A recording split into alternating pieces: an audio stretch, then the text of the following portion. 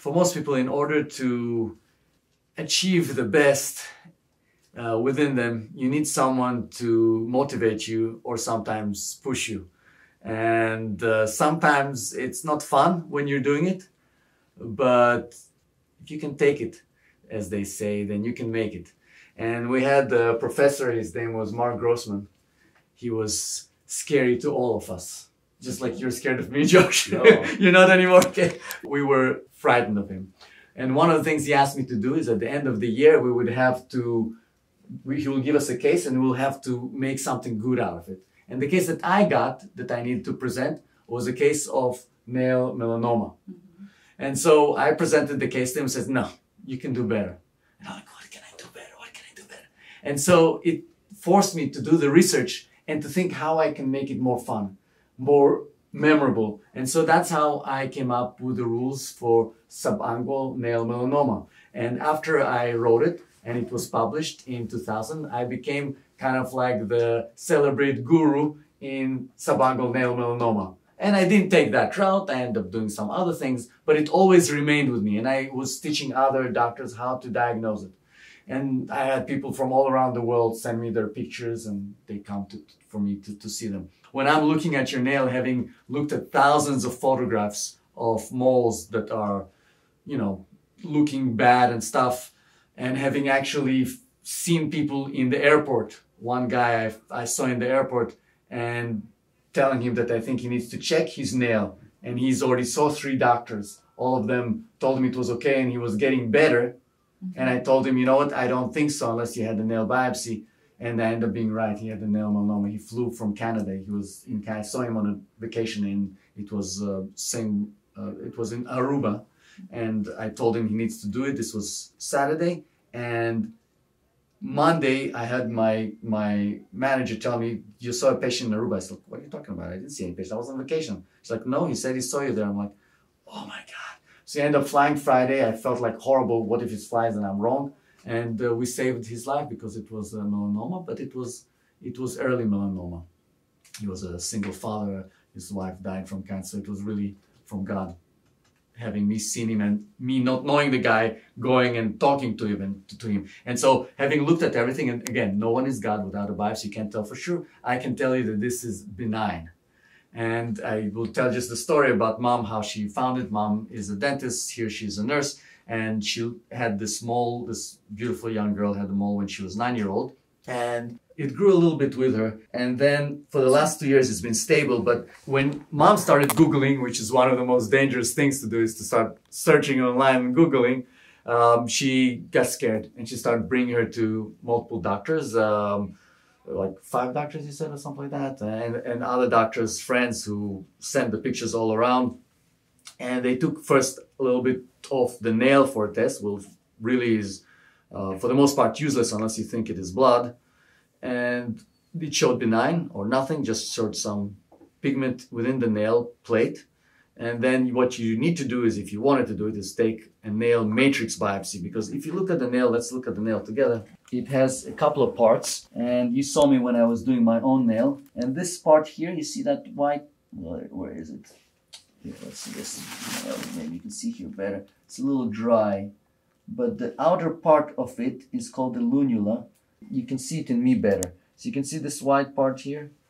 That's the outer extent of the nail matrix. Nail matrix is the root of the nail. From it, the nail grows. And if you look, it grows in a kind of like a arc way. That because this grows this way in an arc. So the one in the middle grows forward and the other one's like in an arc.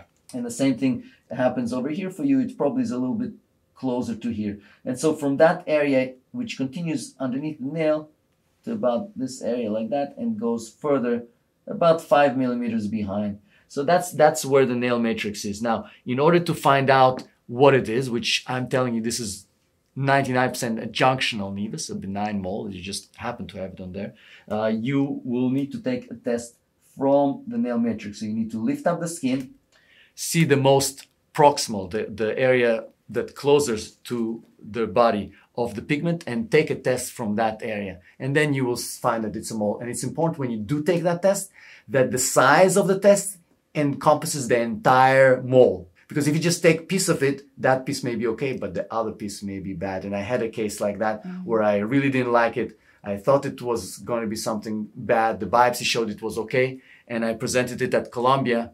And the world expert in melanoma said, Dr. Levit is right. He took only a 3 millimeter. He should have taken a 6 millimeter. And everybody's like, 6 millimeters, that's a big chunk of the stuff. It's like, yeah. And she ended up having it removed. She decided not to be at Columbia. She went to Sloan, and I was correct. It was early melanoma in situ. And, you know, they did the treatment. So what do you need to do in your situation? What would I do if you were my daughter? What would I recommend to do? I would recommend that you watch it. What are we watching for? We're watching to see if this pigment grows to the side, if it goes on the skin. This is when it goes on the part here, we call it the proximal nail fold. We call it Hutchinson's sign. There's a doctor like that. But it does not mean that this is bad. It just means that the pigment went from the root a little bit to the surface. And we also look if it affects the skin more distally. If it affects the skin distally, meaning here, it is bad, I can tell you. But if it affects the skin over here, it's not necessarily a sign that it's bad. If, on the other hand, you see the color start lightening up, I usually don't like that. Getting a little lighter there. If it stays stable, that's okay. So looking for any kind of changes in it is really the key, and seeing if it gets wider. Now, as a general rule, can I have a ruler? In the toenail, you're looking for anything above 3 millimeters. If it's more than 3 millimeters width, that's what you are concerned about. In your case, it is more than 3 millimeters. I know, I can see it. It's like 4 millimeters. But you're not concerned because this is a junctional nevus, and we're just making sure it doesn't get any wider. So let's take the size of it,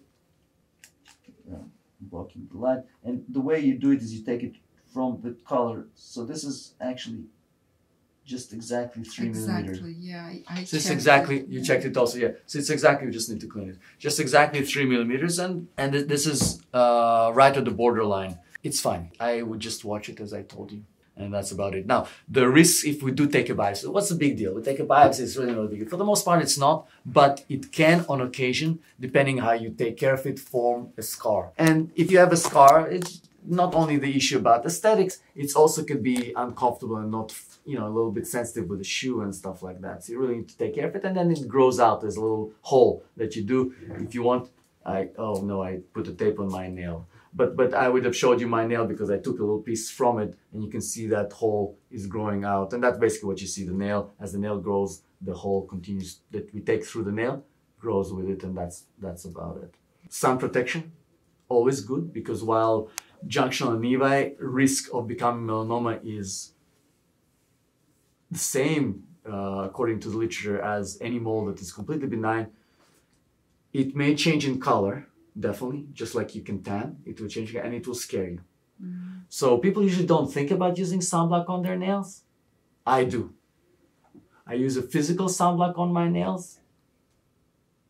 If you use a nail polish, it's also good. Yeah, we are using nail because that will protect it. But you're not putting it on the proximal, on the skin around it. And that part of the skin may be also causing the pigmentation to appear. So you want to use the sunblock all over the area, number one. Number two, when you do nail polish, sometimes, well, most of the time, they clean your cuticles. I'm not sending her to pedicure. Like, give me 5. I'm Good job, doing mommy. It by myself. Good job, mommy. So when you cut the cuticle or push it back, you cause some trauma. Why am I saying it? About 50% of nail melanomas have been associated, again, this is from 2000, but I believe I remember it correctly, unless something new has happened since then. He stressed me enough to remember it that long, are associated with trauma. So you banged your toe, you did the stuff. And I do think that chronic trauma, just like you know sometimes we do with a laser on the mole, it can change a little bit the way it looks, and it could potentially develop into a melanoma if it was already a little bit irregular. It can give it more energy to cause the mutation. It could theoretically change it. So I say be conservative, protect it from the sun, and watch it. If anything, it usually, as I was explaining to you before we had the video, it grows in a horizontal manner. It doesn't grow vertically. We're worried with the melanoma for depth. That's the vertical growth. If it's just the horizontal growth, anyway, you need to remove the entire nail when you have a nail melanoma and a little bit skin around it. So it's not a big deal. You just remove a little bit more around the area. So you don't need to worry if it's the horizontal growth phase. And usually that's where it would start before it starts going vertical.